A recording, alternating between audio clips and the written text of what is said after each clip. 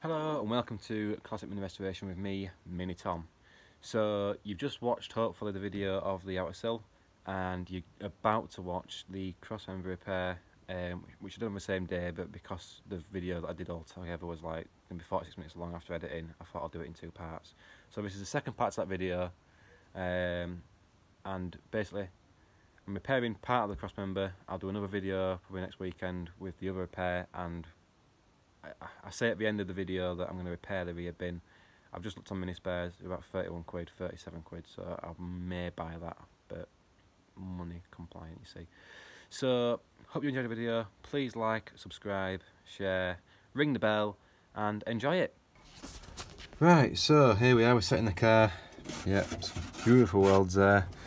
Obviously, I'm not going to dress them back too much because there's going to be carpet on top of that.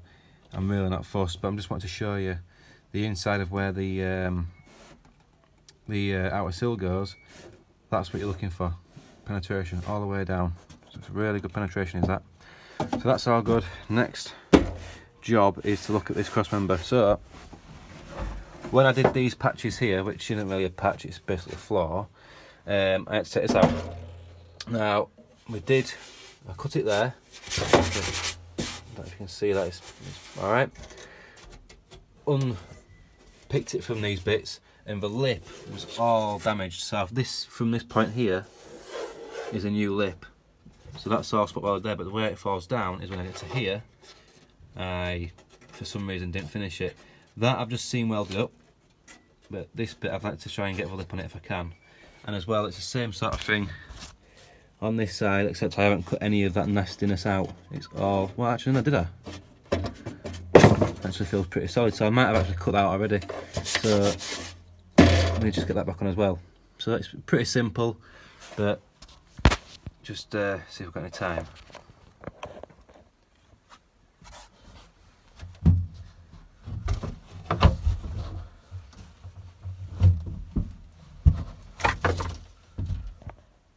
Right, so the home base near me was shutting down, and I managed to get some of this, I think it's 1.25 mil thick, probably about 25 mil on each side, some of this angle.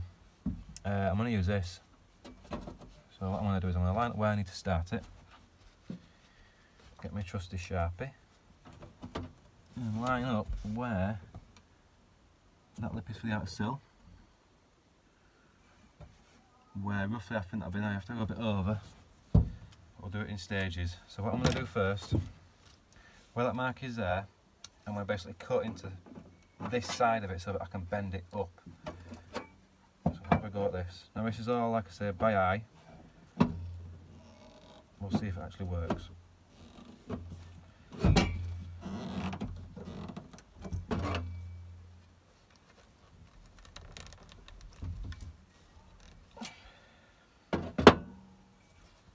So, cut it there, we'll just tease it up a little bit, and obviously we'll flatten that back off, cut it back flush when we get to that stage. I just want to make sure I'm getting everything lined up properly.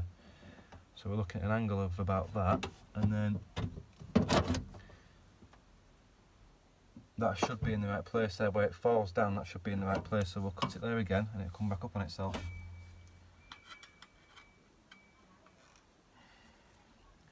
You could, of course, if you want to be scientific, measure this sort of stuff with a mitre gauge and draw it all out, but we ain't got time for that. We're skilled fabricators on this channel, aren't we? We do things by eye. So that's lined up perfectly where that bend is, and this one,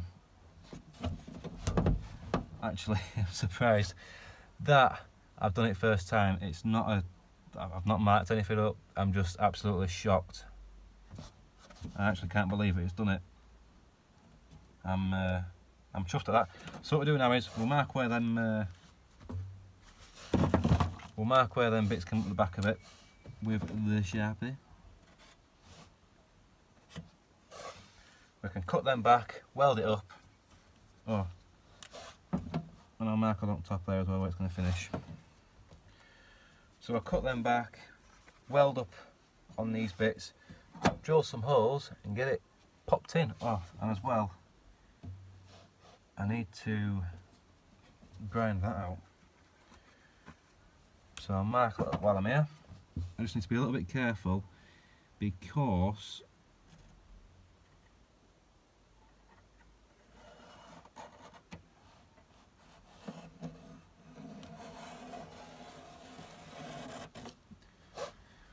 my seatbelt anchor point's there, so I just need to make allowances to keep that in the right place. So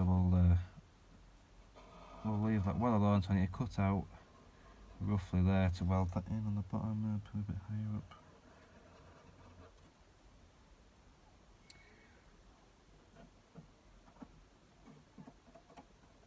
So mark them out, put the rough lines down. So I think first what we'll do is we'll get, like I say, them bits cut back with probably with grinder, weld them up, and then we'll see sort of where we're going to lie, make sure we're 100% happy with where we're going to put these, and then we'll do the cut.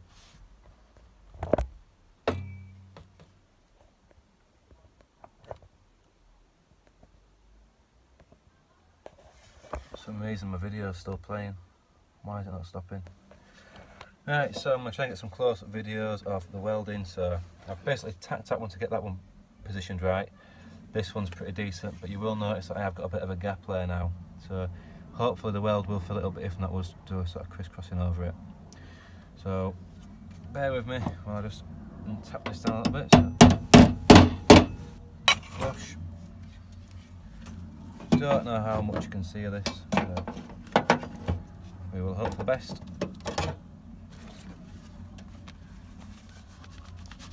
And we'll weld this up.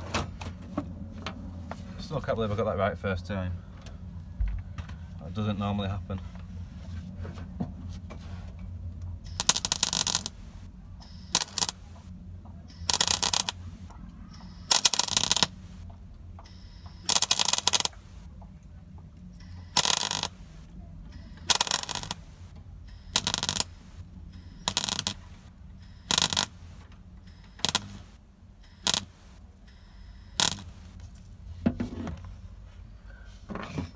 So, you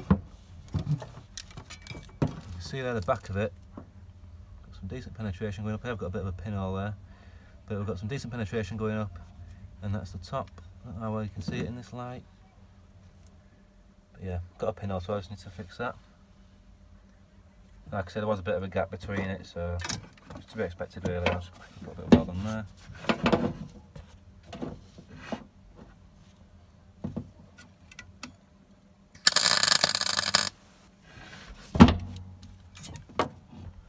I'll just try to fit it again, make sure that we're happy. Nothing needs tweaking.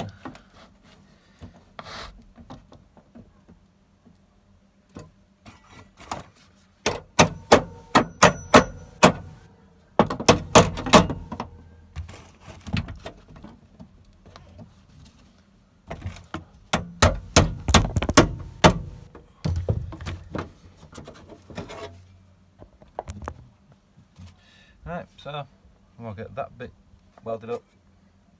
That's a bit of a big gap as well as that, so we'll see how we get on with that one. But it should be alright. We'll make it work.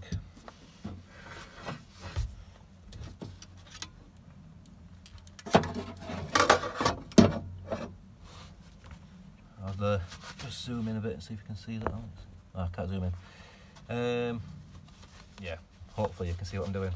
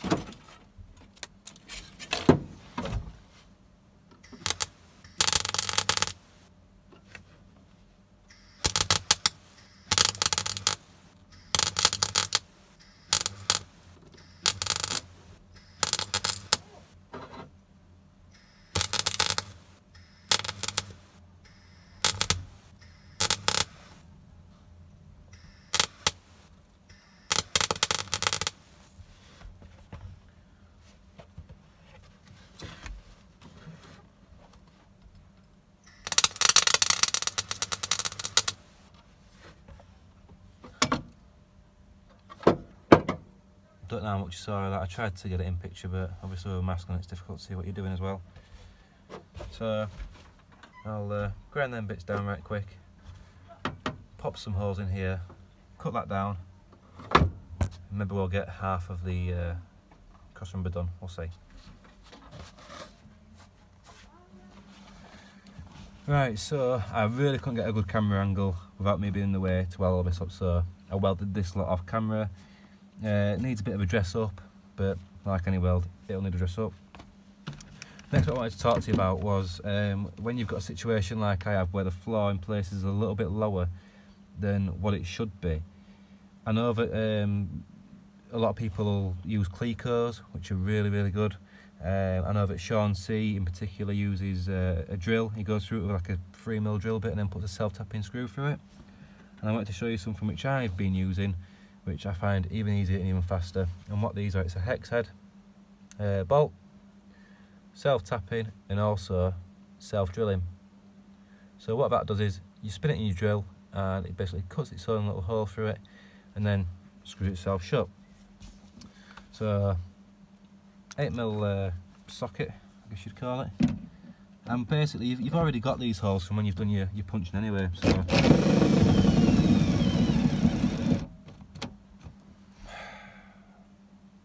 brilliant. Right, let me get my other drill. Don't know if you could tell, but on this channel I don't really do takes and things like that. I just sort of film it. If it works, great. If it doesn't, well, then you get to see me mess up. So like I say, it's as easy as that, and you can see there that's got a nice flush edge. So what I can do is then I can plug weld that bit and that one's all sorted. So I'll put one in there, I'll put a couple in here, and I'll put a couple down here, but it doesn't meet up as well. But I mean, you see how fast that was, and that's a tip for anyone that's sort of using the pilot hole plus the self-tapping screws. These little things, they're pretty cheap. You can reuse them a few times. Obviously they do go a bit blunt on the ends eventually, but you get your use out of them. A lot faster. A lot faster. So there you go. If you can see them anywhere, a lot of automotive shops will stock them anyway. Some use the posi drive head, but if you can try and get the hex one, it just stays in your drill a bit easier when you're doing it. So whack one in there.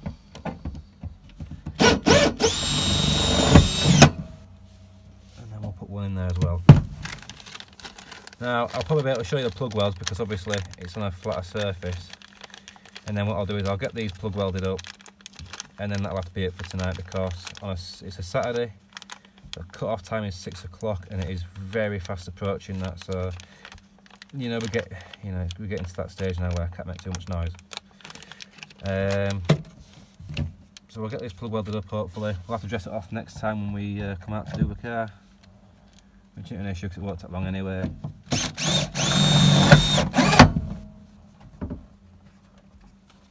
And yeah, that's where we are at. Where's my hammer gone? Oh, it's always case, isn't it? You always lose your bloody tools. Where have I just put my hammer? There.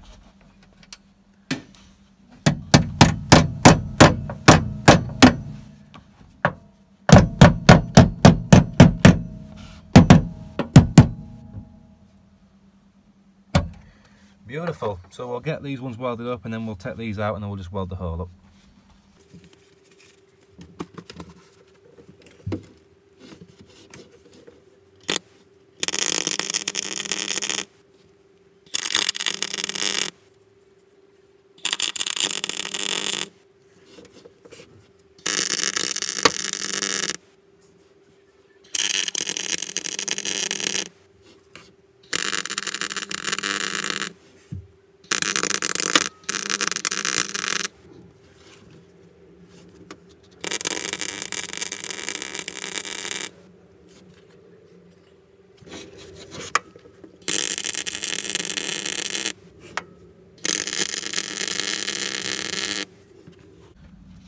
Right, moment of truth. Have my welds held?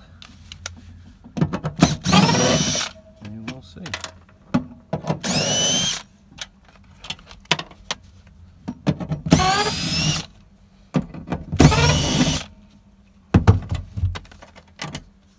So then we'll just plug these up. So plug it in.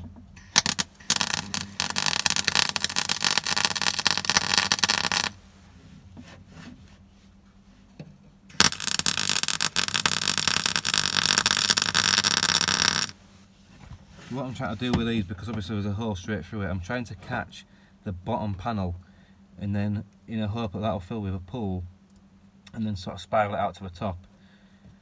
I mean, I'm keeping a bit of a more of a plug on these just so that anything that I don't catch, the metal will sink through into it. Ow. Yeah, 2 more to do and that's that bit done.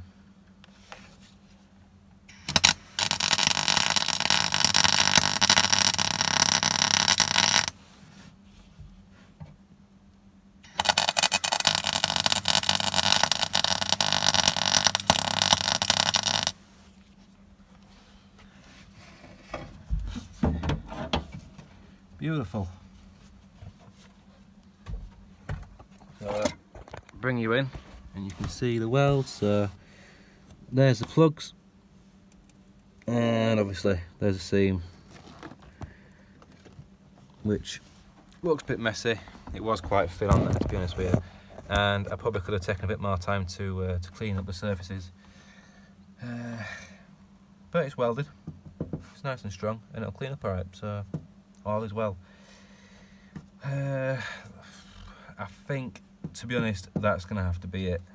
I'll get this wire brushed quickly and just put a bit of etch primer on it just to stop it from going rusty, and that's it. So next time we are out here, we will dress up the welds on there, we will repair the back part of the crossmember, which I've pretty much started already anyway. It's really not too involved, so it'll be a similar sort of thing to that, but hopefully you've enjoyed seeing me make that bit of panel to go in there. Again, I mean, I'm lucky really that I got that metal and it was already pre-bent for me, but if not, you can stick it in a bender if you've got one and just, you know, bend away. So we've got that to do. We've also got, I don't know if you can see it because my, oh no, you can see it, down there, so we have the rear bins put back in. Which is, I'll just try and show you it.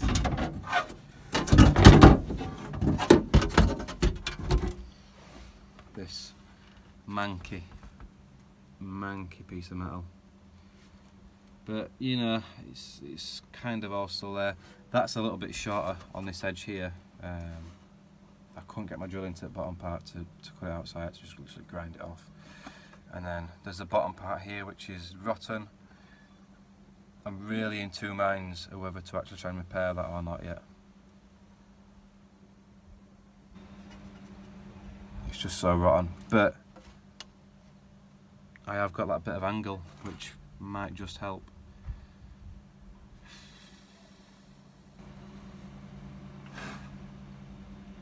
Do you know what? The shape is still there, kinda.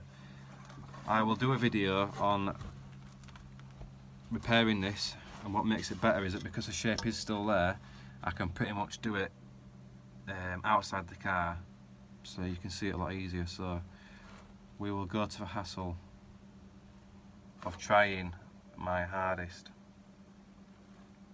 to show you this, but no, I just don't know where it's corroding to. It just goes so far up it. And you can see there where they've repaired it in past, they've put like tiger seal on it. Yeah, it's knackered, is that? That's knackered.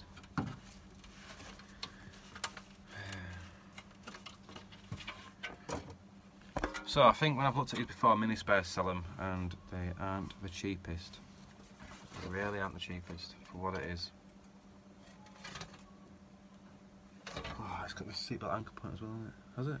Has it? I'm gonna think about it. I don't think it's not doable. You know, if I have to get a flat bit of metal and put it, around here, then I will do. I'd like to try and use this where I can really, but I mean, you can already see straight away that that's, I don't know if you can see it, that's where corrosion is. Trying to weld that, it'll be an absolute nightmare, so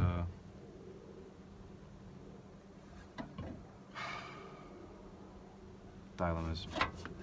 The more I think about it, that's, you know, it's coming up. I need to start thinking about that one because that one is coming up, but for now let's get this crossmember sorted out, and then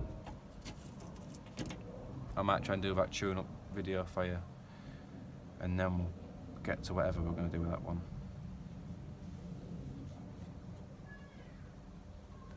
We'll see. So anyway, enough of me whittering on. Hope you enjoyed the video. It might have been a bit longer one this time. I've just tried to capture as many welding parts as I can for Alex. Hopefully you found it enjoyable. Hopefully you want to like and subscribe and share and ring that bell. If you do, brilliant. If you've got any questions or any feedback, comments below, stick them in there. I try and reply to everyone. But hopefully you've enjoyed it. If you haven't, tell me why. You know, I don't mind. I can take a bit of bashing now and again. One thing I will say is that I'll sort of say to myself, when I was welding the square patch over where the jacking point is, I did put too much heat into that part. Nothing's warped as such, but don't, you know, I've done it because I've done it, and it my bag's some sort of rushing. But if you can, try and take your time, do it properly, do a little bit of time, let it cool down, blow off some cross compressor if you need to, and come back to it. But that's my own criticism for myself on this video. That and that my welds look a bit poor down there, but yeah. That's why Argos very kindly gave me a new grinder. Kind of. Right, hope you enjoyed it. Please like and subscribe and share. Sorry the camera's a bit shaky, I'm trying to take my gloves off. Yeah, all the best. See ya.